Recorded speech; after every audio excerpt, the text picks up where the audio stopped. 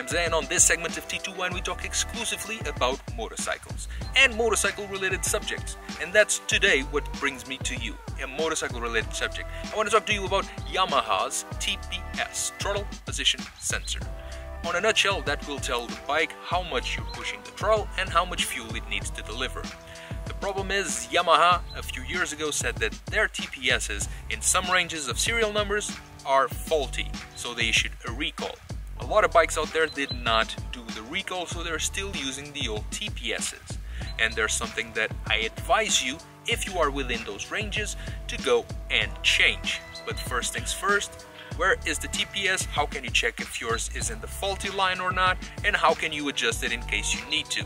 Down below I'm gonna put a link for you to check if your bike is within the recall or not, and I'm also gonna put another link that's gonna tell you the serial numbers of the faulty ones. So if you check the first one and your bike is not within the recall, still check the second one, check the faulty line serial numbers, compare with yours, and if you are within that range, take your bike to a Yamaha dealer, see if you can still get a TPS for free under the recall, or if not, check online and buy one directly in your Yamaha that is not within the faulty line, and you are gonna prevent problems in the future. But first things first, where is the TPS and how can we check if you are within the range of values that the manuals say are correct, and of course how to remove it for you to check the serial number. The TPS is this part right here, and if you need to adjust the values, just unscrew ever so slightly the top screw, the bottom screw, and that will allow you to swivel the sensor up and down, and that will change the values. By doing so, you can readjust your TPS in case you are out of values. If you need to replace it, just unscrew the bottom, unscrew the top. This is a plug. Take off the plug, put in the new one, and you're good to go.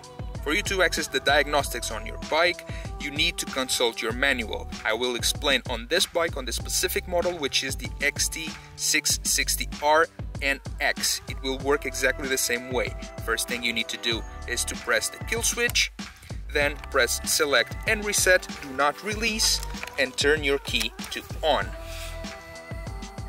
Wait. Keep pressing. You just entered Diag. You can go to CO or Diag if you press up or down. This is the one we want. Let's press again both buttons. D01 is what's reading your TPS. Mine is 17, and if I open the throttle, it goes all the way to 92. According to manual, our TPS is out of values. Going down, back to 17, which is within values. Our TPS is not causing any problems at this moment, but it is within the faulty area, it is within the faulty range of serial numbers. It will need to be replaced. To get out of Diag, just turn your key to off. Now that you checked everything, now that you know if you are within the faulty line or not, you know what you need to do. You know that you just need to replace the part in case you need to fuel up and enjoy, and if you don't need to do anything, you learned something new, fuel up, enjoy, and you might just save a friend down the line that has a problem with this.